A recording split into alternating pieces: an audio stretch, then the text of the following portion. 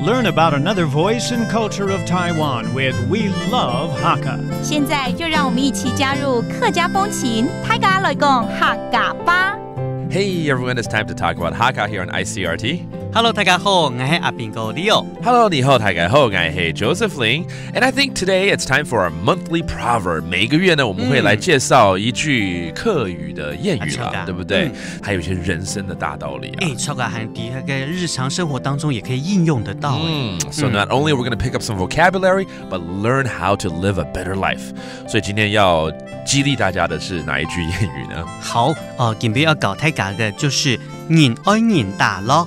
人愛人大咯，佛愛人少錯，佛愛人少錯。人就是人嘛，对，很多人在这里面呢，一群人好热闹哦。对啊，就是有好几个人，对不对？为什么这么多人呢？请解释一下第一句好吗？第一句就是人愛人大咯，就是人要人家給他一點點刺激。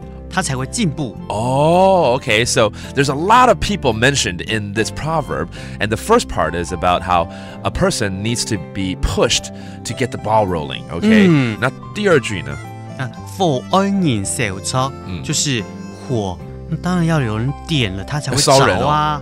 不是烧恐怖呢，打人就算了，要烧人。对对对，那火一般来说就是我们一定要点它，它才会着的。哦，就是说要有一个 spark， 它才会烧起来的。对对对对。Okay, so the second part is using another analogy, how a fire needs a spark to start that fire. Right? 哦，这很有趣，没错。所以第二句再讲一次。火愛燃燒錯，火愛燃燒錯。Okay, 火 that means fire, 燒錯 that means to burn.Let's hear the entire explanation in English. Some people need a little push to get the ball rolling, just like a fire needs a spark for ignition. Sometimes when people are too comfortable with their lives, they get lazy.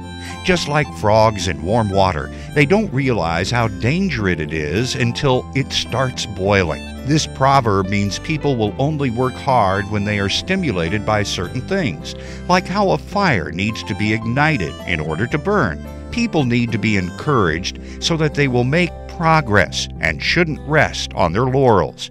Accepting challenges from time to time is the only way we grow. And Leo, 是不是可以再给我们念一次呢？人愛人大咯，火愛燃燒錯。人愛人大咯，火愛燃燒錯。There you go. Don't be too lazy. Get your ball rolling, and hopefully you can do better things. That does it for today's talk about Hakka. 什麼大家？俺只是張來了。客家風情由客家委員會監製。We Love Hakka has been brought to you by the Hakka Affairs Council.